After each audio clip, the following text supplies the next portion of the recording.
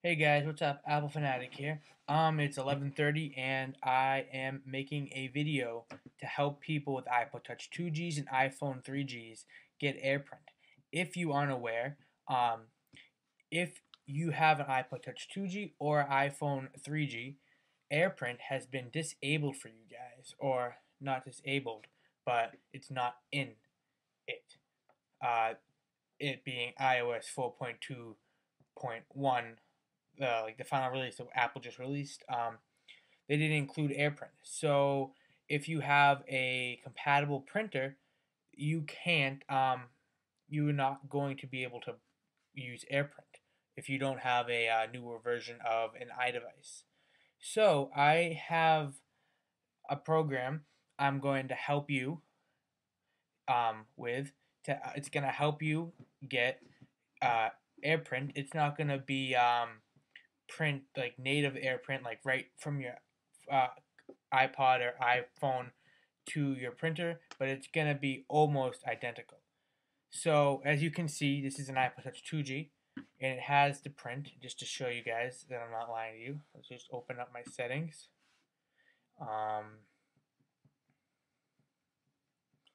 Wait for it to load. About, and as you can see, about as you can see, it's an MB model running 4.2.1. It's 8 gigabytes. So if you're interested, continue watching the tutorial. If you're not interested, go away. You're gonna need three things for this to work. You're gonna need well, four things technically. You're gonna need an iPhone, iPod Touch 2G, iPod Touch non-MC model, so MB model, and an iPhone 3G. If you have those, you're good to go to the next step.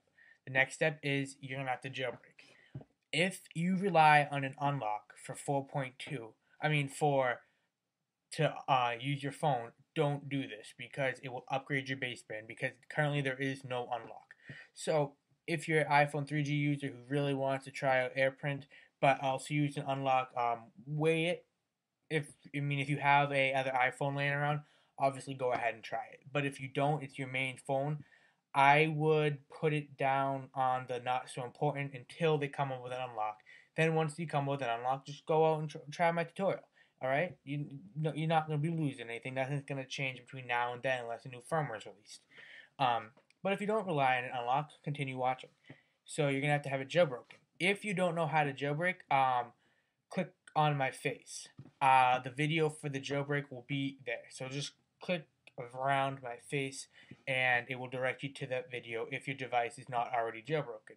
If it's jailbroken, go on to the next step. This is the final step. A little side note for the jailbreak. If you're jailbreaking for the first time, or if you need to, if you're already jailbroken and you did not do native multitasking, I generally say don't do native multitasking because it slows down your device. However, I would say do it for this because if you want AirPrint, you need it to work. You need multitasking to work. All right. So if you have multitasking, you can go on to the final step. The final step is you're going to have to go to this website right here, Printopia for Mac. Just type in Printopia into Google, or this link will be in the description, and just check it out. Then you'll be good to go. So it's pretty simple, pretty straightforward. From here, you could probably figure it out yourself. Printopia is a 7-day free trial, so it's full feature, but it's a 7-day full free trial. So if you don't want to have to buy it, you're gonna only have for 7 days. Or if you wanna cheap the company out of $10, I guess you could maybe find a cracked version online. I don't condone that shit though. It's not cool. Pay the company. I understand like major corporations, it's still not cool. But when you're doing it to a smaller company, just don't. It's not cool. I've said it like 5 times now, but pay the developers. They put a lot of effort into it. For you guys to enjoy a product, you should just give them a little reimbursement. Now, what you do from that advice is up to you. Anyways, that was my little words of wisdom. Back to the video. So, you have your device, as you can see. Um, running 4.2.1. It needs to be running 4.2.1, the official version for this to work. I'm just gonna open up a website. So we'll open up go to Apple. Some side note, a couple comments on this. It is so much faster, I think. It was laggy and just slow on 4.0 and 4.1. 4.2 has sped up my iPod Touch 2G to it feels like I'm on my 3G.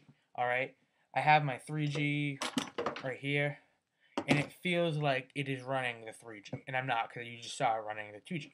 It's just so much faster and clearer. When I updated, I didn't update.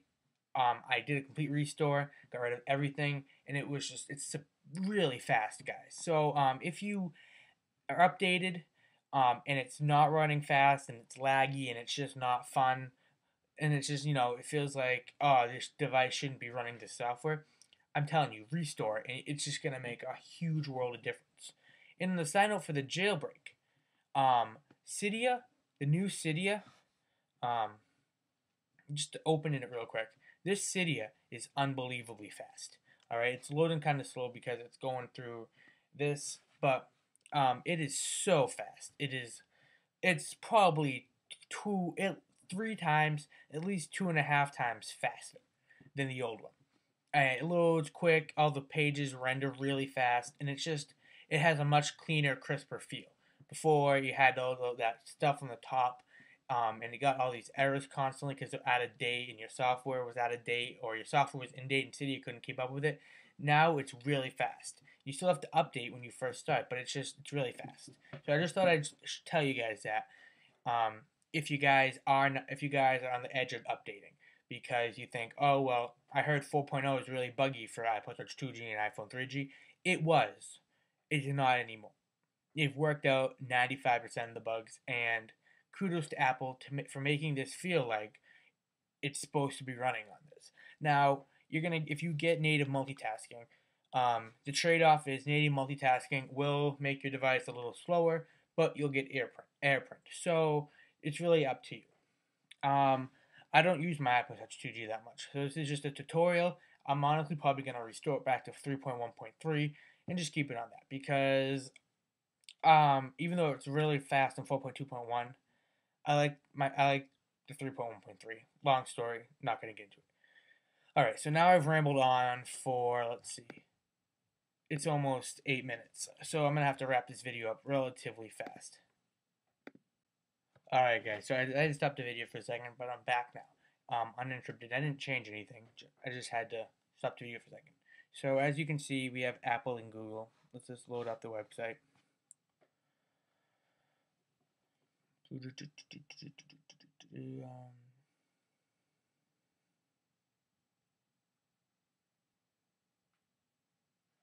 While it's loading, I'm gonna just, if you have a HP desktop, HD printer, HP, not HD, HP printer that maybe I'll list it below, maybe I'll put a link to the description.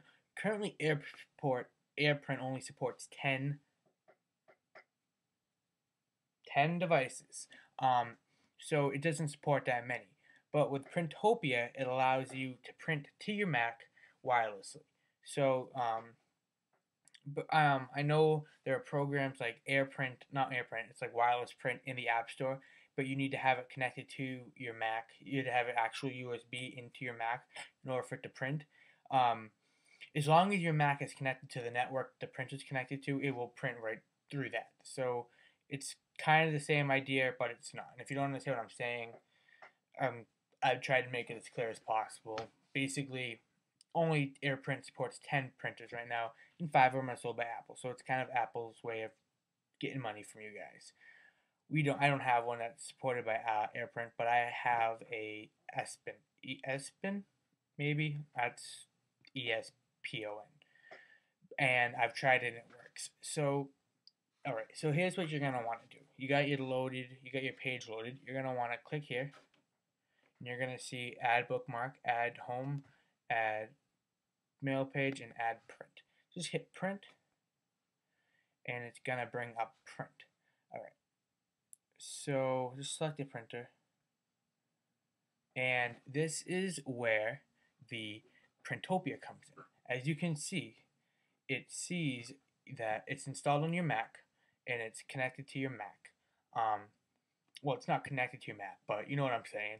Your your phone or iPod see Printopia, and your Mac.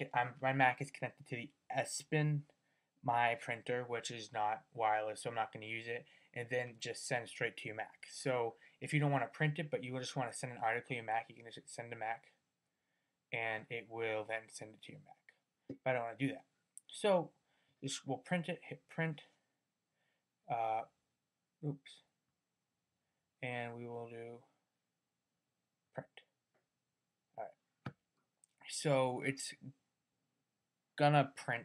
Let me just stop the video right now and make sure my printer's turned on so I can actually show to you guys, because it'd be pretty bad if the printer wasn't turned on and it didn't do it. Alright, so as you can see, it is reading it. It says the printer is low on toner. So it's gonna start printing now, and I'm gonna stop the video and I'm gonna go grab the papers just to show you that it in fact did print.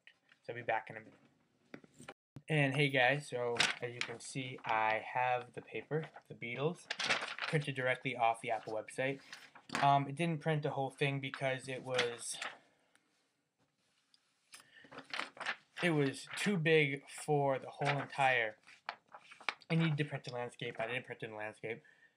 So if you're gonna print a huge page like that, you might wanna put it to your Mac first, then print it wirelessly. But you know, you can do that from anywhere in the house. You could be downstairs in your basement, have your Mac up in your room. And I keep saying Mac because currently Printopia is only a Mac program. There might be a Windows program like it, but I'm not 100% sure. So Google that, and you might be able to do the same thing, follow the same steps, just have to set it up for Windows. You know what I'm saying? But if you're gonna print something large like that, you might just want to send it to your Mac and then get around to editing it. And if you know it's not gonna fill up the whole page like that, then you can just go and print it like wirelessly like that. So run it through one more time. All you do is hit print, choose the page you want to print to, hit print. You can select as many copies as you want, and then hit print. Alright? So if you have any questions, leave them in the description or personal message me, and I will see you guys in the next video. Peace.